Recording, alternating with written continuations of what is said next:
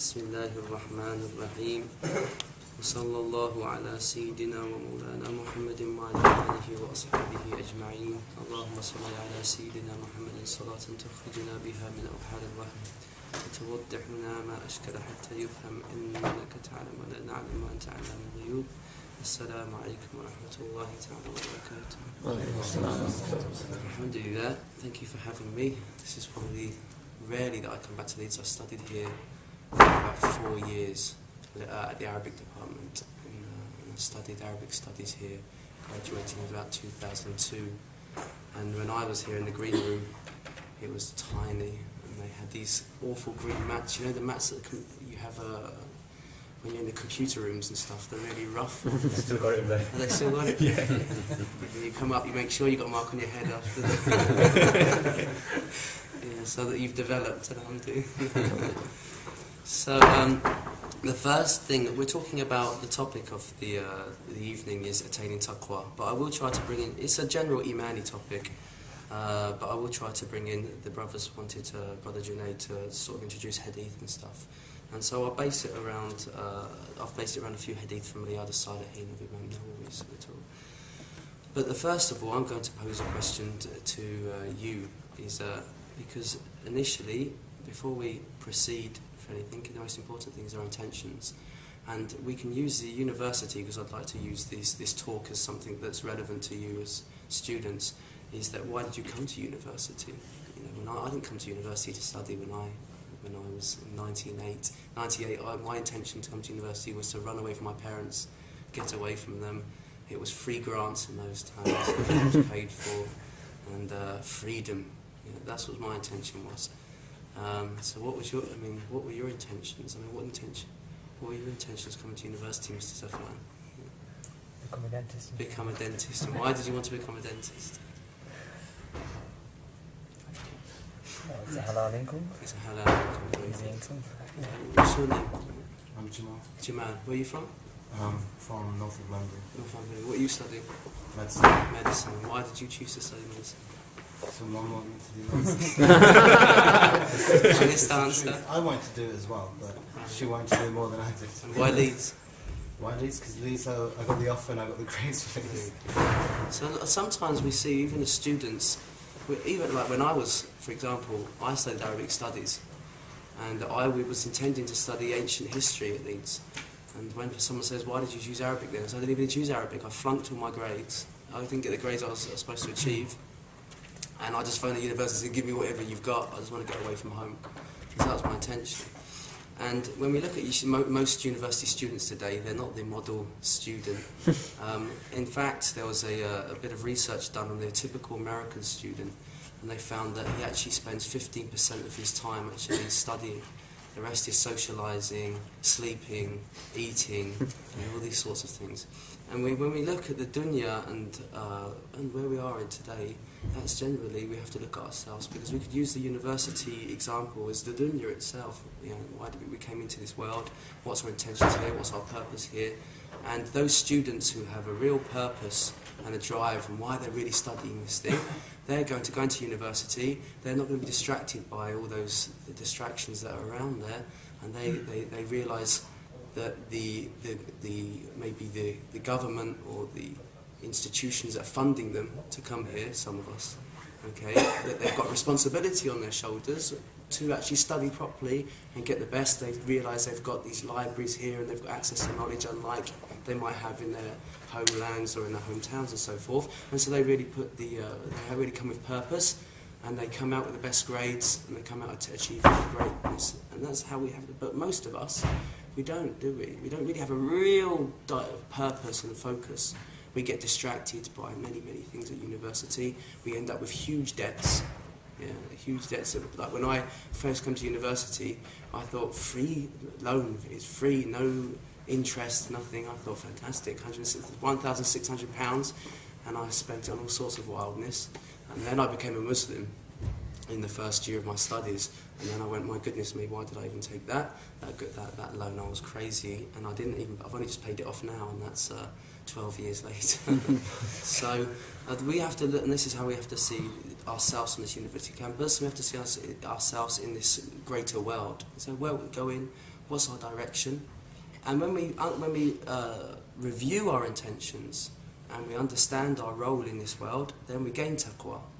Okay, that's the first step. And what's very interesting is you know, that there's so many temptations, and the university life is extremely difficult.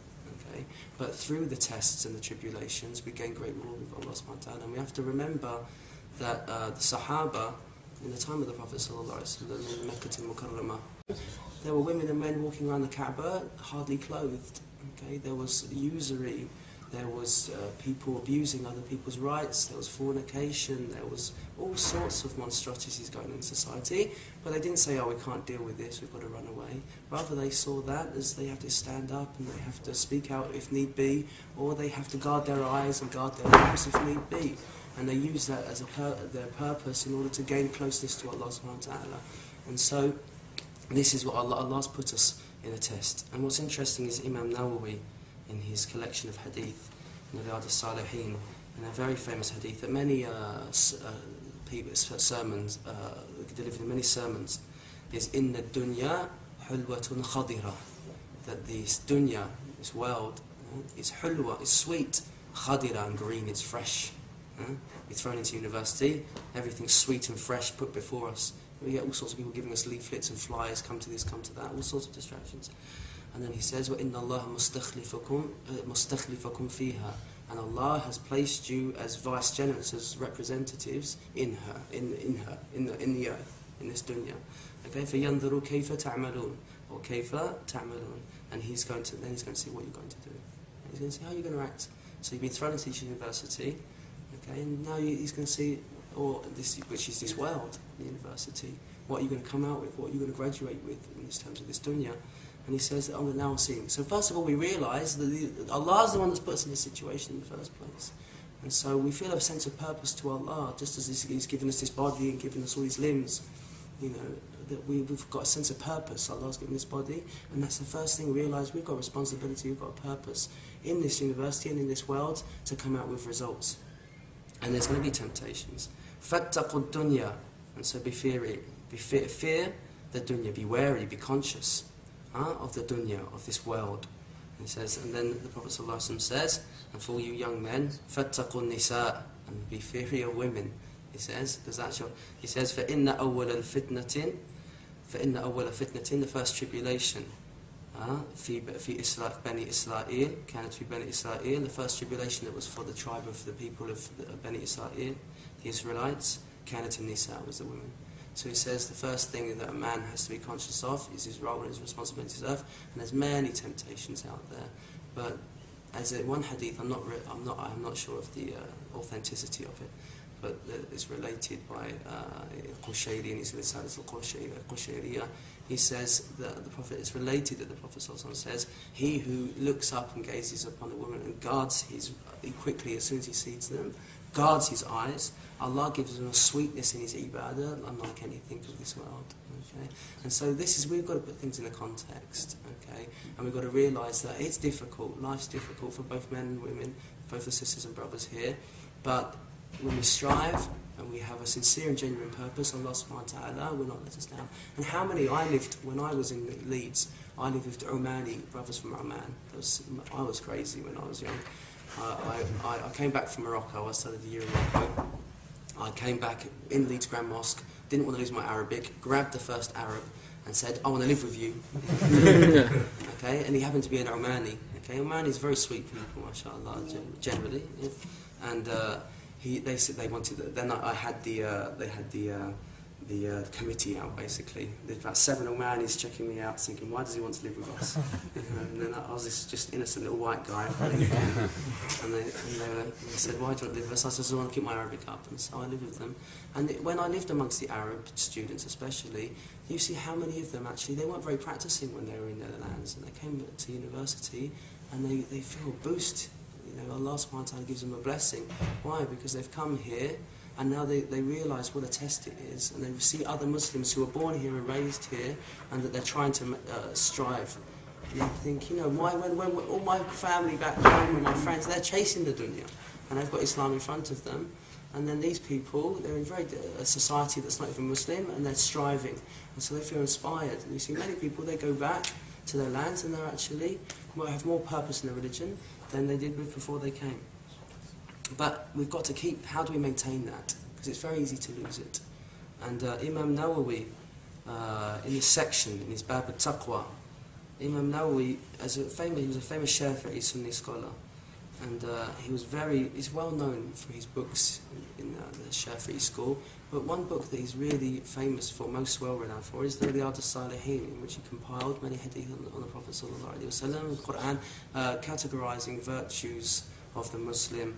And interestingly, his first chapter this is basically the spiritual path for someone, is that he starts with sincerity. Okay, once sincerity is ikhlas. Okay, so Allah inspires you with an intention. You put something in your mind, and then you think, no, and then you have purpose and you drive for it. But before you can really take the fruit from that, is you've got to have tawbah. And so Imam Nawawi, in the second chapter, he touches upon tawbah, repentance. You've got to, before you can take that sincerity, and because you say, I'm sincere, I'm going to do my 5 prayers now, I'm going to sort myself out, I'm going to make my purpose, I'm going to make my religion my main focus. Allah says, okay, you've made a claim, now let's see you repent. Because repentance not, oh Allah forgive me, and then you get on with it. Repentance is that you turn to Allah, you ask Him to forgive you, and then you have resolve in your heart that you will never turn back. To the best of your ability, you say, I'm going to try my best. You may slip, but you have in your heart, you're not going to turn back. And you're going to, from now on, and if you've wronged someone, you return that right to them and so forth. So, sincerity in itself requires you to act. And so, first of all, Allah inspires you with sincerity, then He gives you repentance. Then what's the next chapter Imam Nawawi touches on? Sabr, patience, forbearance. And you have to repentance is not easy, because you've got to keep it up. And so then he talks about the virtues. He brings the virtues of patience and forbearance as you're turning to Allah subhanahu wa ta'ala, making this attention to Him. Then the next chapter, genuineness, sidq, that you're true to your word, and you're true in your very state with Allah subhanahu wa ta'ala, and you try to do it purely for His sake. Not you've turned out, you become righteous, but why are you being righteous? It's so you can go back home and your parents can go, mashallah, but your mother's crying of happiness and stuff. Why are you doing it? You're doing it purely for Allah. And how do you, and then the next chapter Imam Nawawi touches on is muraqabah, observance with your relationship with Allah subhanahu wa ta'ala. You feel that Allah subhanahu wa ta'ala is with you at all times, and you're conscious of that. As we said to the hadith before, فَيَنْظُرُ كَيْفَ تَعْمَلُونَ. He's looking, He's gazing upon you, to seeing what you're doing. And then the next chapter, Taqwa. And so Imam Nawawi didn't just start writing chapters here, there and everywhere about it. There's an intention, the order of things. And so before we can even have taqwa, there's certain prerequisites even before that. You've got to be sincere and you've got to, in your repentance, you've got to give back the rights of others. You've got to ask for forgiveness from the people that you've wronged. You've got to try to change your life. And so this is the importance of taqwa. And before we study anything, really, we need to understand what taqwa is. We've got some Arabs here. So, what does taqwa mean? I mean, it's a very difficult word to translate into English. I mean, how do we translate it? I mean, what does it mean? It's a general thing. Go on. How would you translate it? It's like to be aware of God. Very good. Whenever you do anything. Yes. Any other translate? How do they usually translate taqwa? God-fearingness. God? Protection, well done. Okay. God-fearing. God-fearing. They usually translate it as God-fearing. They're God-conscious, don't they? Consciousness. Piety. Some people translate it as piety. It's all got different translations. But we need to go Arabic, so beautiful. And it's the reason Allah subhanahu wa ta'ala has revealed it in His language and preserved His language is because it gives us a real understanding. Once we translate, the Arabs say to translate is to deceive.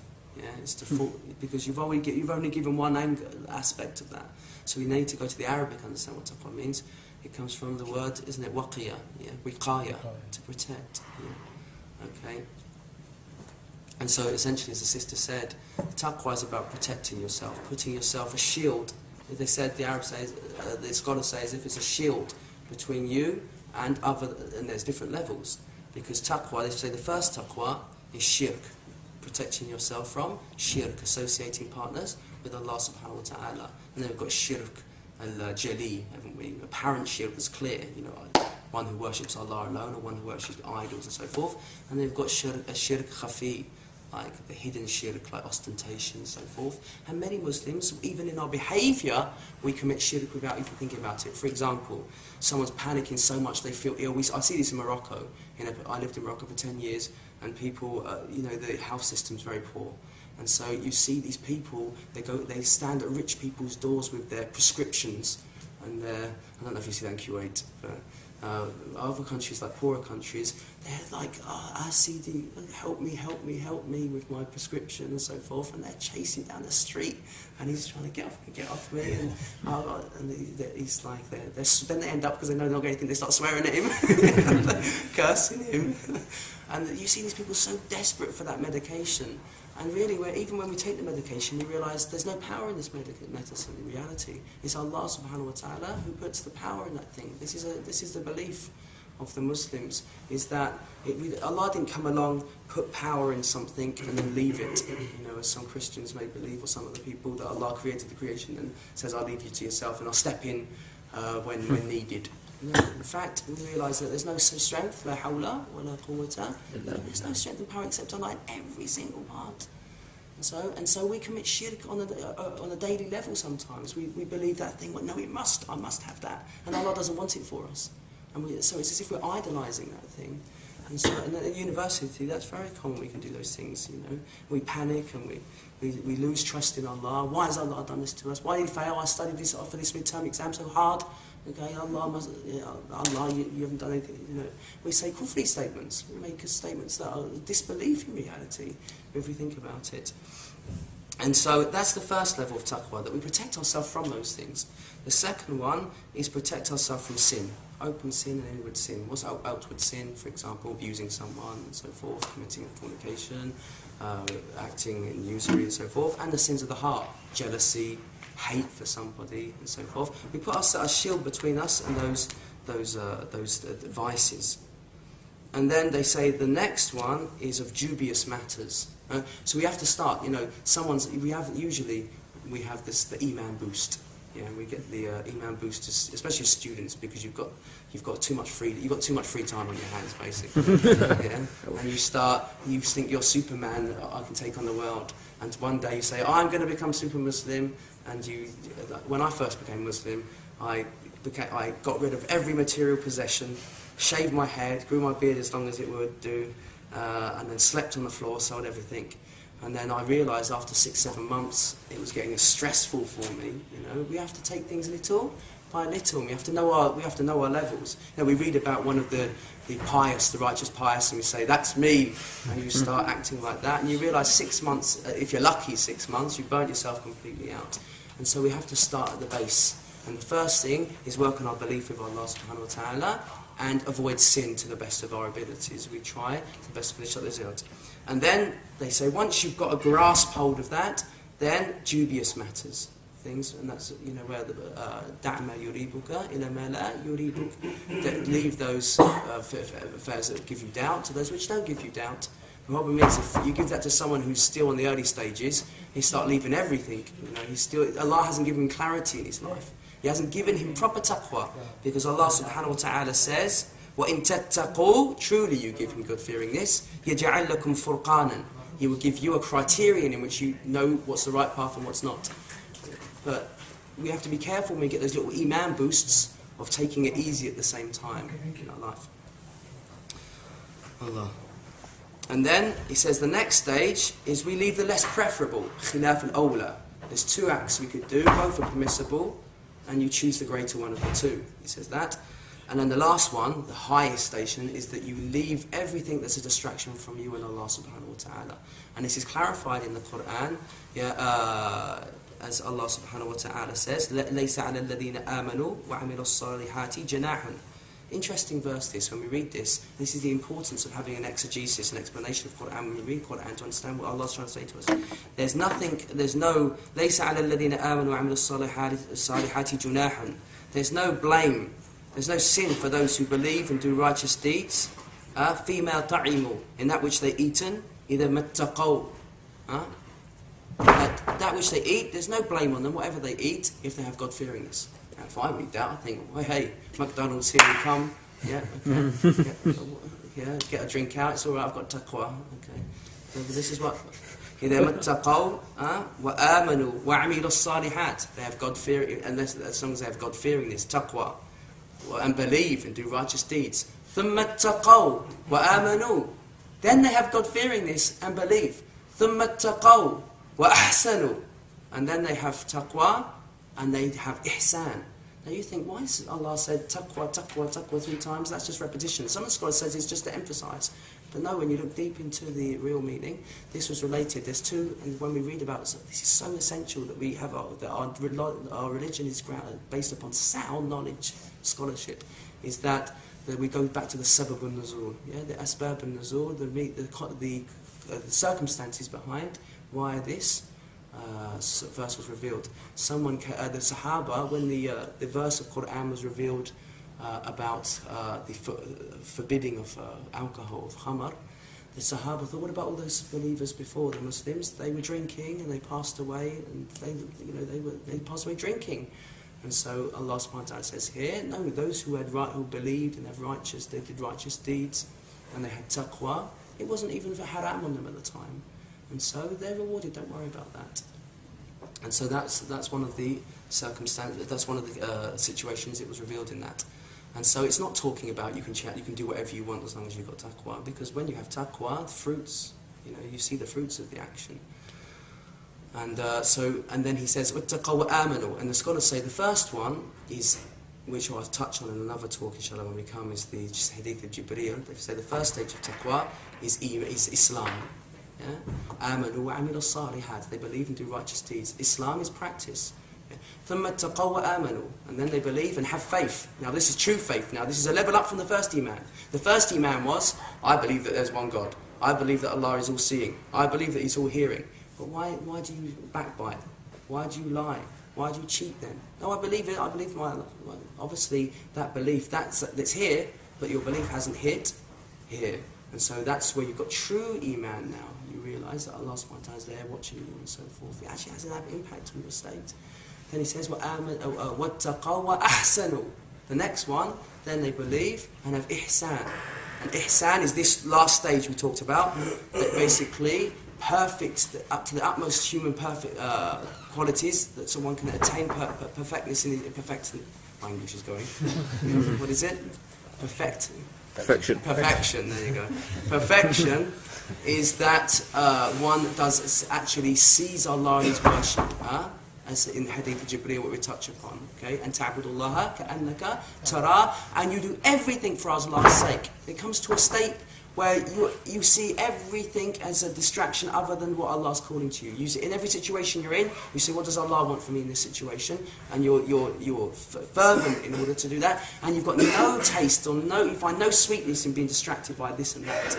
Okay, that's a very high level. Okay, so we have to take it easy, and we start slowly and we build up into that stage. And so this is what Allah subhanahu wa ta'ala says, Wallahu ma'al, Wallahu yuhibbul muhsinin. And he says at the end of the verse, and Allah loves those who are muhsinin, as if Allah is saying, this is the stage that I want for you. I want you to reach the level of ihsan. Okay, it's interesting, after Maghrib prayer, it's recommended for us to read Surah Al-Waqi'ah, isn't it? It's one of the virtues to read Surah Al-Waqi'ah. Surah Al-Waqi'ah, he gives it, he says, as-sabiqun, those forerunners, those who are outstrippers, those who are at the front. Then Ashabul Yameen, as if Allah's encouraged us, He mentions the sabiqeen first, those who are at the forefront.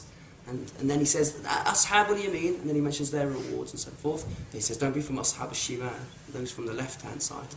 And so it's like university here, what He's saying, Allah's saying, go and get that A star, get that, first? Get that first. Get that first with first-class honours, okay? But, okay, if you get a B, C, that's okay, I'll still give you the hat, and you still get the scroll. But don't fail, okay? Don't fail.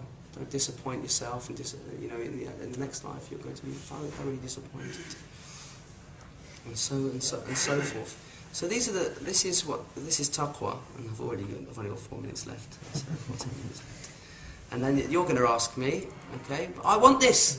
I want it now. I want taqwa. You've inspired me, and I feel the urge now. And this is like this is an imani topic.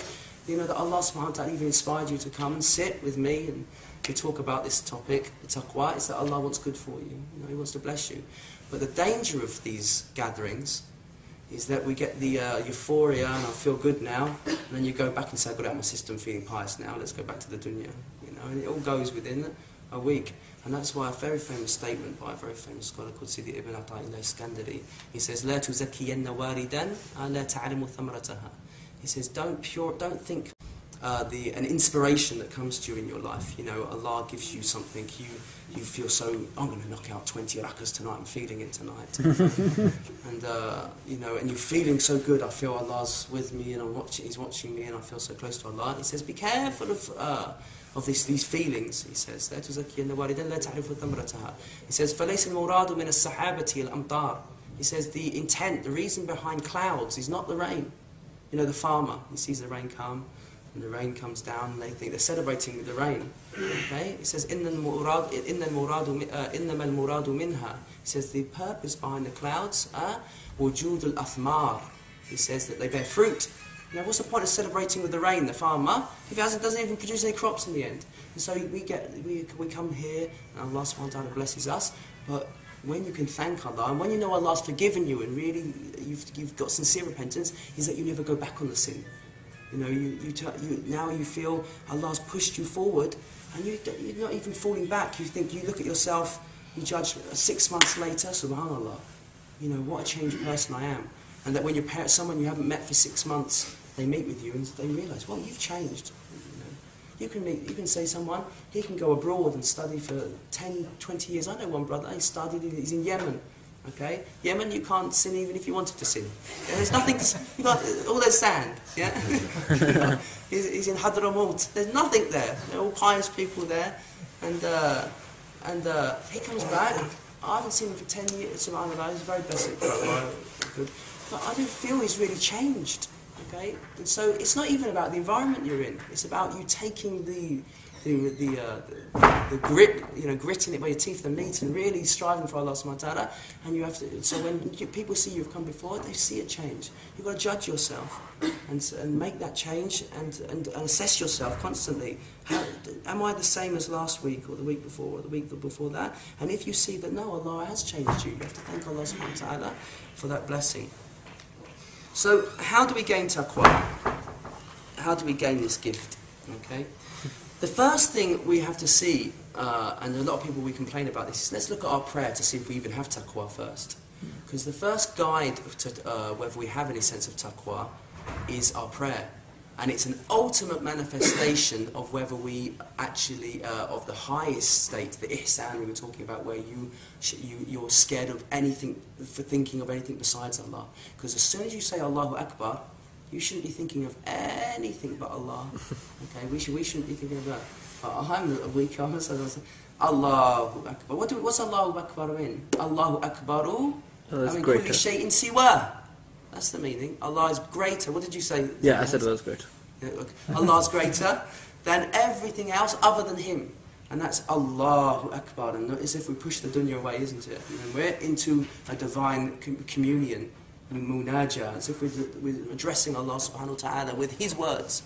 And if we ponder upon the prayer and really understood it, we wouldn't want to come out of it. Okay? And then we start Allahu Akbar.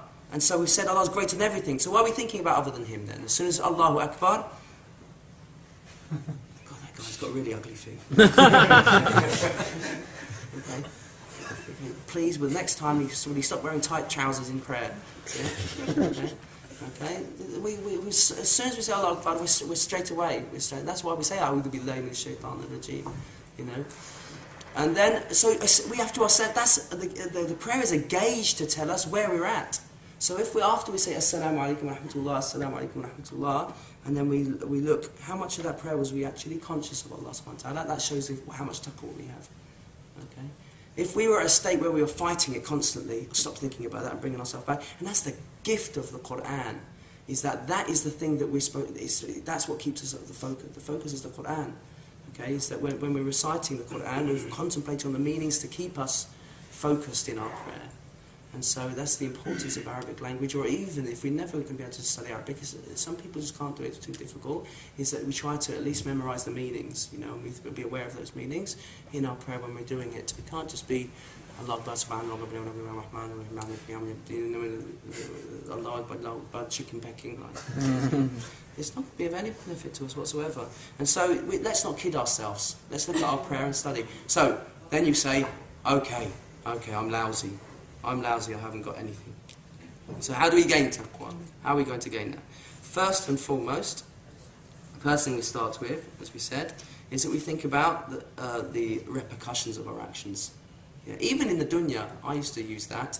You know, many sins you say, I'll never do that sin. If I do that sin, I know my dad will find out. You know, it's like, I'll give you an example. It's a good example with the Asian lads here in Bradford, and Bradford better than Leeds, because Leeds in Bradford they say, if I go down to that nightclub, that taxi man knows my dad. Yeah? And if I go there, it's going to get back to him. So there's no way I want to go down to the club, but I'm not going to go because my dad will find out, and then he's going to kill me. You know? And so even to, you know, that there's a blessing in that. Even though it's not really a high station. That's like fear of the hellfire, isn't it? They're calling, as Imam Nawawi states in his commentary on his Arba'in Nawawi, he classifies people as the slaves of the fire and the slaves of the worship of the slave, who only does things because he's scared of getting a licking.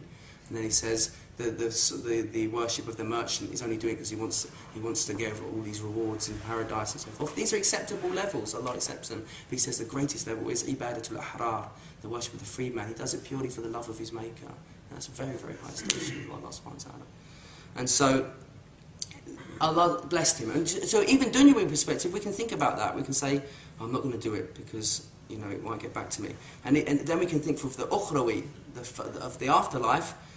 In reality, if we think about it, we have angels recording everything we do. Okay, that's reality. Imagine yourself, you've got a journalist from the News of the World. He's going to write, he's going to kill you. Yeah. Now he's the one on the left. Okay, on the News of the World, he's looking for some goss. Okay, and then obviously the angels are beyond this. It's just an example, just for you to understand.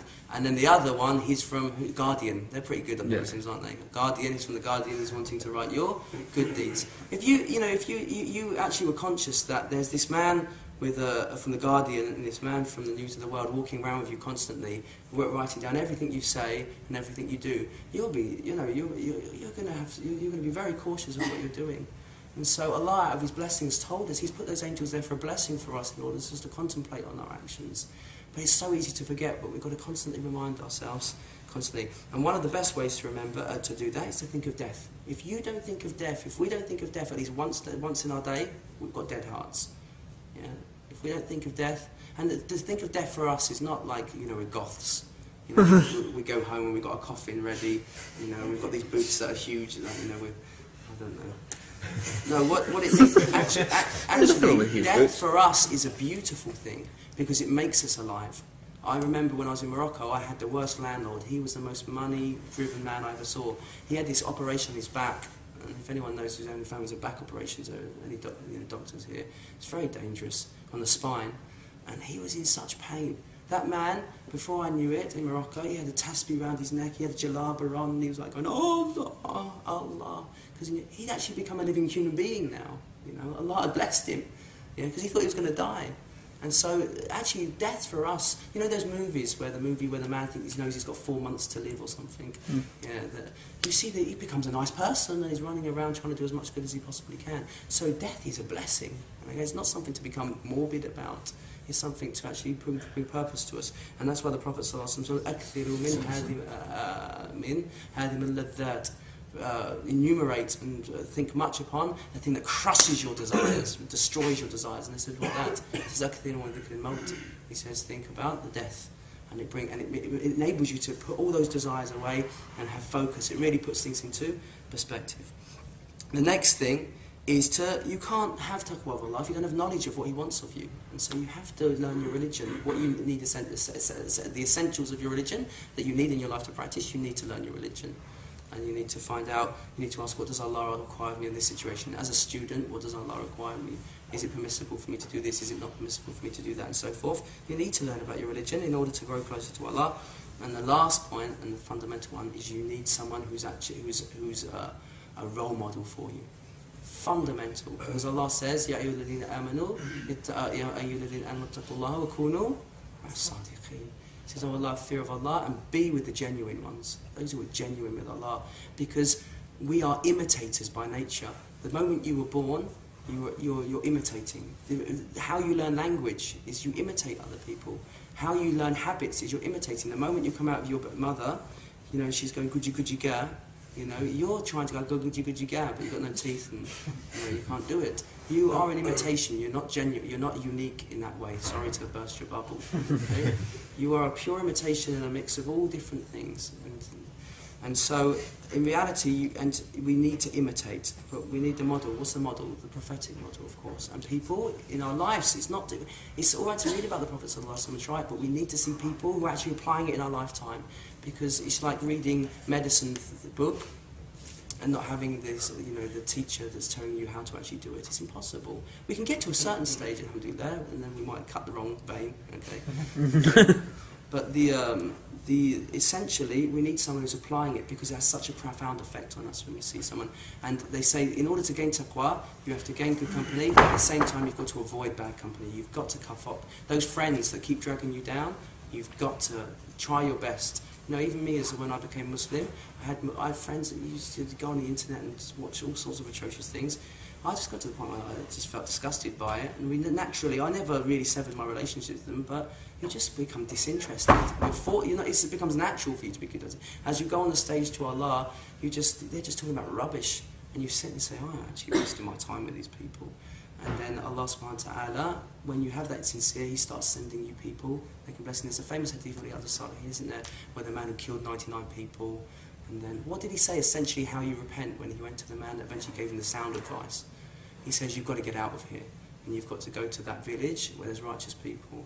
And so in the university, and we do it even in our studies, what do? You say, I got D in my midterm test, I'm going to have to sort myself out. So you don't sit next to that guy that just kept distracting you and throwing paper aeroplanes at your head in your lesson. What do? You look at that swat who you were taking the mickey out of at the beginning of the semester of the year, you know, who was polishing the apple for the lecturer.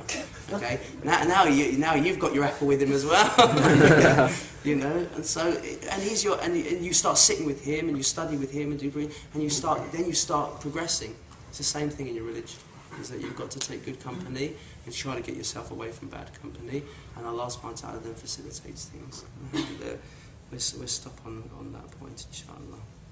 Alhamdulillah Rabbil Alameen. Any questions? You've got 6 minutes. any questions?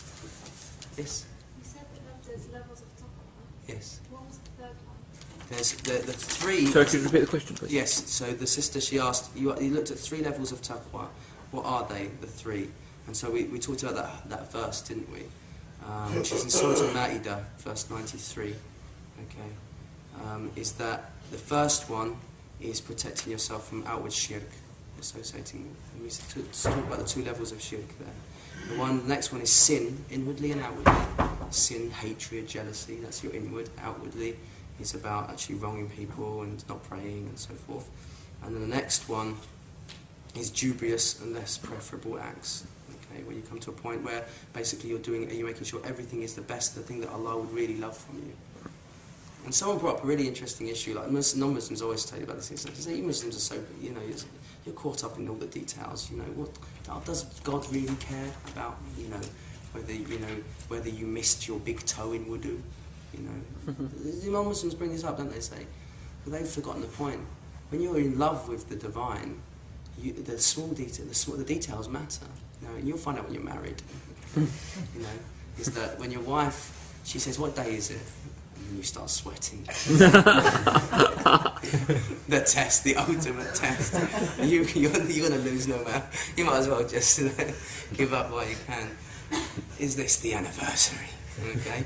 And that man who really loves his wife, he says, "Oh, I remember our first anniversary. How we had the candles like this, and you know, and she had the food, and the chicken was placed like this." You know. As for the husband, you know, the details matter for the one who's in love. As for the one that does, he says, "Oh shit, I'll just give her a tenner. There you go, darling. Go buy yourself something nice." You're going to get a letter. One day you're going to walk home, "Dear John, okay, it's all over. She's gone back to her family."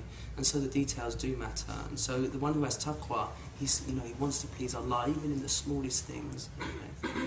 Yeah. Any more questions? We were talking about shirk, and sometimes, like, say for example, when you're praying salah, somebody will walk into the room and you kind of automatically kind of like readjust yourself. You'll become like straight up. Is that haram or? Well, it's Allah sort of exposing you. Yeah. Because in reality, they say if you're just worship, when you do genuine worship, is that you do it whether people are with you or not. Yeah. Okay. But that's our level. Is that for example, someone pushes Haris to the front to lead the prayer. Yeah. When he's on his own, when he's doing a silent prayer, Dhuhr, he's just not even thinking about it. Now he becomes Qali Abdul Basit. Now there's a riyah there, they're showing off there. Why are you reciting? And that's why some Imam Malik himself, rahimahullah, he disliked people to put, he said, there's a difference of opinion about this. The hadith, he said, Zayyinu aswatakum bil Qur'an. Or Zayyinu al-Qur'an bi aswatikum, Zayyinu al-Qur'an bi aswatikum. He says, beautify the Qur'an with your voices. Yeah, with your voices. He says, what this means is, Zayyinu aswatakum bil Qur'an. No, beautify your voices with Qur'an. He says the Qur'an doesn't need beautifying, it's beautiful in itself. And he liked people to actually recite very simply. He didn't like, and it was even disliked in the adhan. You've got Saudi, they're like pop stars, some of these guys, put on the mic, boom,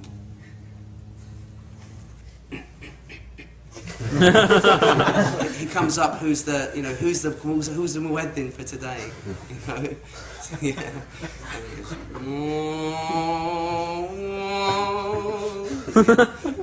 They actually, the early scholars dislike that. They said, alhamdulillah, there's a difference of opinion about it. But the point I'm trying to make is we have to rectify our intentions, And so, even when we're praying, how does you got to keep the same recitation that you normally could? Either recite like Abdul Basit all the time, So that is an element. Any other questions? Sure. You mentioned earlier that when you're trying to pray, for example, as part of if you were working and then you have to quickly pray Zuhur or Salat al-Asr. Obviously, we are all going to be working in that kind of environment one day, and it's quite hard to kind of maintain that same level of attention to your prayer. Do you have any practical tips in terms of maintaining? Well, in fact, this happens to a lot of people. It's a very important point, and that's when you're thrown in. It was easy to be pious when you're a student. The question is, ladies and here, is that how do you, as students, it's easy to be pious. Honestly, really, it's not. I mean, you've got a lot of free time. You can do all the sunnahs and nafils and tahajjud and everything, and then Allah says, it's like university life, and then you're thrown into the work world and you've got to apply everything. It's difficult now, and your deen is the same thing. You're thrown into the dunya, and you've got to apply it, and you can't do most of the things. And for women, that's even more relevant. That a woman, she was like superwoman, ibadah, and then she's married now. Now she's got children. But your obligations change, and everything is an act of worship. Okay, and for example, I'll give you an example of what you said. Like, for example, you've got Dhuhr, for example. You've got your 4 sunnahs before, haven't you? You've got your 4 fard and your 2 sunnahs after, for example. You say, you shouldn't really leave those sunnahs. Yeah, they're sunnah mu'akkada, they're stressed. Okay, and if you haven't got an excuse, you're not allowed to. You shouldn't leave them. You're sinful for doing so, because you're leaving the sunnah of the Prophet sallallahu alaihi wasallam. But if you're in a workplace and you know that it's going to wind your boss up because you've got deadlines to meet and so forth, and you've only really you've got to you've only got time to pray your 4 fard or something. It's actually more of an obligation for you just to pray those 4 fard. You're actually doing a disservice to your religion by praying those things. And you by doing that is an act of worship in itself. And so we've got to get our minds understand what worship is in reality. Okay, even with a wife, she says, I was reading so much Qur'an, I was doing a khatam of Qur'an every month, now I'm married, I can't do it. Her actually doing the housework in the house and so forth is an act of worship. And actually, she's got to realise that. And that's where taqwa really comes into place, because you're aware that Allah's put you in this situation. Okay, and so you're thankful, you're grateful, and that's the ultimate form of worship, is that you're grateful for the situation, the place that you're in. And a very famous righteous man from Morocco, Sidi Ali Jeman, he said, do you know what a wali is? A saint, like a man of Allah. I'll give you a definition. He says, when he's in the shade, he doesn't want to be in the sun. And when he's in the sun, he doesn't want to be in the shade. He's happy where Allah subhanahu wa ta'ala's put him, and he deals with the situation. You know, he realises Allah subhanahu wa ta'ala's put him in a situation, and he makes sure his intention behind every act he does is for Allah's sake. You know, so when the husband comes home and doesn't even appreciate the food, you know, this is very hard. I mean, I'm not saying it like, and his wife says, you know, I was pleasing, I was doing it for you, so you're Allah. So I wasn't doing it for that Torah's sake. For you, Allah. Okay, and then Allah subhanahu wa ta'ala, He gives openings then, because He says, وَمَن يَتَّقِ اللَّهِ يَجْعَلْ لَهُ مَخْرَجًا مِنْ حَيْثُ لَا يَحْتَسِبُ. When you have fear of Allah and you're conscious of Allah and that you're doing it for His sake, Allah will open up a door for you whereby you didn't even know it was going to come. Okay? And so we in our lives and here, in our situations, we've got to ask, what does Allah require? That's the ultimate muttaqi, the one who's got God-fearing this, is that he says every situation, what's Allah want from me in this situation? And that's who He's got in His mind. And you know, and that's when we get religious, we start worrying, oh, but what's my mother going to say when I come home with this beard? Oh, she's going to say, shave it off, and so forth. Then you're not doing it. You won't even. The beard wasn't. You might as well shave it off if you're going to back down, because you won't even. You didn't even the beard for the sake of Allah and His Messenger. You know, because as soon as a test comes, Allah's put you in that test. You're backing down. Okay, no, you have to rectify your intention. What everyone else says, I'm not bothered, and I'll take it, and I'll be respectful, and I'll just let it bounce off me. This is a test Allah's showing me that He's put me in a situation here now whereby I'm being shown whether I'm doing it for Allah or I'm not doing it for Allah. Okay? And in the workplace, so you're going to be tested. You're going to have non-Muslims saying all sorts of crazy things. But the thing is that we have to show impeccable manners. Okay? And we have to strive. And we've been in certain situations where we'd love to do loads of ibadah, but that's not what Allah requires of us. He doesn't require. And the perfect example is a woman on her menses. A woman on her menses. So it's said, related from Sayyidah Aisha radiallahu anha, that she says the woman that's on her menses and she gets up at every prayer time, she goes to her musalla, meaning the place she prays. Okay, because it's women, it's recommended for them that they don't pray everywhere in the house. They have an allocated place where they switch off, basically. That's their musalla. And that she says if she sits there and she makes dhikr of Allah subhanahu wa ta'ala for the time it would make her to pray her fard prayer, she's rewarded or the greatest of prayers. Because she realises that Allah doesn't want you to pray, which is crazy if you think about it. You know, Allah doesn't want you to pray, huh? No, He wants something else from you. Okay, and we in our workplaces we've got to think like that. We've got to get ourselves out of salah, zakah. There's other aspects as well. And what's the act of worship here? The act of worship when someone's giving you abuse is just to smile and say, okay, you know, that's your act of worship now. Not to come back and just grab your chair and smack him right in the head. You know. Okay. Any more questions? Unfortunately, you see a lot of Muslims doing a lot of haram things these days, in university especially. And I just want to hear your advice on how you think that, as other Muslims, how you should give dawah and break the hegemony, the thought process where they think that these things are okay, that chasing the things that the kafir want are okay, Right. whereas they should be considered wrong in their minds. Yeah, I mean it's very difficult, and this is Amr bil Ma'ruf and Nahy anil Munkar, which is one of the greatest blessings, and it's something that's very precious. You know, enjoining the good and forbidding the evil, but it's got to be done with wisdom as well. You know, and you've got to have knowledge in the religion to do it. But on a basic level, you can remind. You know, you say to someone, look, you know, as Muslims, you're not supposed to be doing that. And that you've done your responsibility then. You know, you do it with tactfulness and politeness. If you feel, you know, even though it's not even going to benefit, that's an act of worship for you to say that. If you've got the courage and push good glad tidings to the one who's Allah gives him that ability to even say, because we're so weak these days. It's so difficult for us. But so, how do we react when we're in these situations? One, if we can change it, the famous hadith, isn't it? If you can change it, then change it with your hand and not with your tongue. Or with something. The weakest of faith is that you dislike it in your heart.